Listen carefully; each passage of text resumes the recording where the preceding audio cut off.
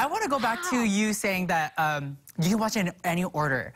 I want to know, the order is not like 1, 2, 3, 4, right? No. What is the order of it? Because if I want to watch it because Disney Plus. You would watch it. The order is actually episode 1, 2, 3. Oh. Because Star Wars: A New Hope is actually episode 4. Right. But you didn't need to write a chart and diagram it. Exactly. But they've thrown other movies in the mix, like Rogue One. Rogue One comes actually, so it goes 1, 2, 3, Rogue One. Yeah.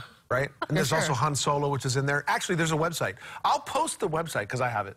Yes, please. In which you can release all the movies and cartoons in order. Would you watch in order or the way, you know, because that's the way we watched it. You know? But I'm a fan enough to know the order already. Yes. And so I just watch my favorite ones over and over again. My friend Lindsay is watching it on Disney Plus, and she's just obsessed. I think she's just pretending that she's I don't know. Pretending to be obsessed. Yeah. I don't think she's really into it, but I mean, she's not a true Star Wars fan like you.